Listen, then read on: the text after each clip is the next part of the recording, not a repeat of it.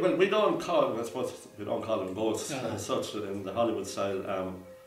The spirits of people, I suppose, that's passed on, usually, I think, suddenly.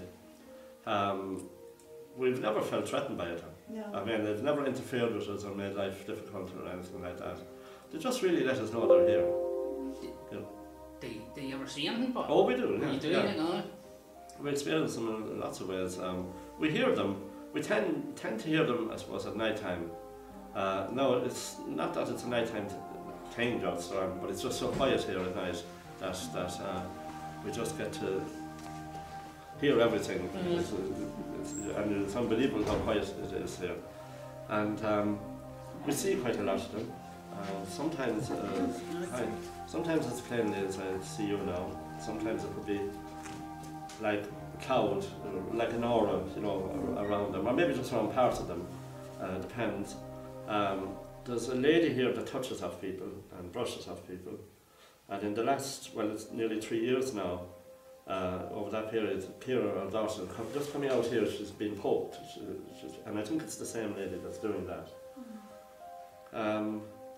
That's kind of, there are times when it's active and there are quiet times, you know. But there's no pattern to that either. It can be at any time for any length of time, really. But when it is active, you tend to get a lot. It's kind of, I don't know how to describe it. It's like shadows almost, but things flashing in the corner of your eye. But you can't pin anything down, like. But you know things are happening around, like, you know. And then sometimes then it kind of manifests itself that the way that we can see them. Probably the ones we meet most of all are two little girls that play here. And they lived here.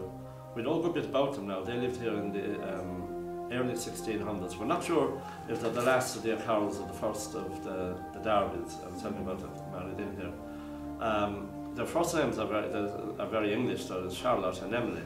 But then the Irish and the Gaelic lords at the time were starting to take English first names because they're just to kind of keep in with London, to keep them happy. And as well as that, the English found it difficult to get their tongues around a lot of the Irish names anyway at the time. So Charlotte and Emily we think is about 11 or 12. And Charlotte, again, we're only kind of estimating this, we think maybe 6 or 7, around that age.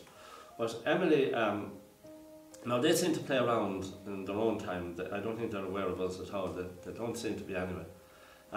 Emily, we know, fell off the southeast corner of the castle and was killed.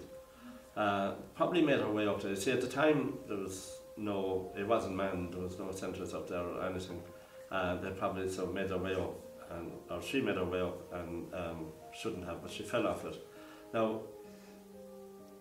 the only really chilling thing that we experience is we occasionally hear these screams and we think it's the screams of her falling. Again, we're not 100% sure, but it's definitely frightening kind of a scream, you know. And the little one, Charlotte,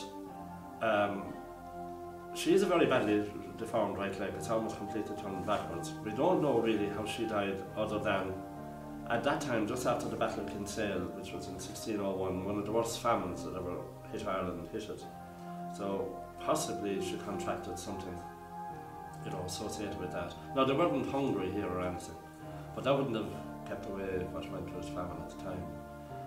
Now the lady I was telling about that touches off people and all that, we call her the governess. The reason being she's always around when the two girls are around, and we think she had some association with them because she's always here and there. And she has a very strong pattern. She comes across this way towards where the fireplace is. And quite a lot of people experience her, you know, and they tell us, you know, they say that she appears to be stoking the fire or maybe stirring a pot or something. But there was never ever a fireplace there in the history of the castle. And we feel from observing, you know, watching that, I was feeling that maybe there was some kind of a daybed or a settle bed there and that she's actually going to look after the children. That's what. Now, we can never prove that, but this is the feeling we have. What's the other thing that's here? What's that? Huh? What's the name of the other thing that's here? The elemental. Elemental, the goat face is it or something, isn't it? Yeah, but we've never experienced that. Not since we came here, no. Is that because one of the women used to date in witchcraft or something, wasn't it? Or black magic? That's Mildred's Darby, yeah, yeah. But I think she upset things in the house, you know. at that time, but we have never experienced that since, even though it's the most documented right down to the centuries. But we haven't. No, we don't want to.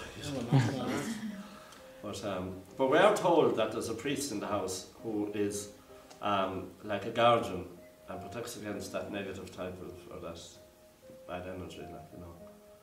But as I said, we don't want to experience the elemental energy, for sure. But it says it's very eerie at night, is it? It's different. I suppose, yeah, it's different. It's fine for us, but we live a lot by candlelight, and if people come in at night and with the candles all over the place, they find it unusual, I suppose. Yeah, but we like candles. Now, we have electricity, of course, and you can't read very well, especially with uplights like that. So we do. If you want to read, you have to have electricity.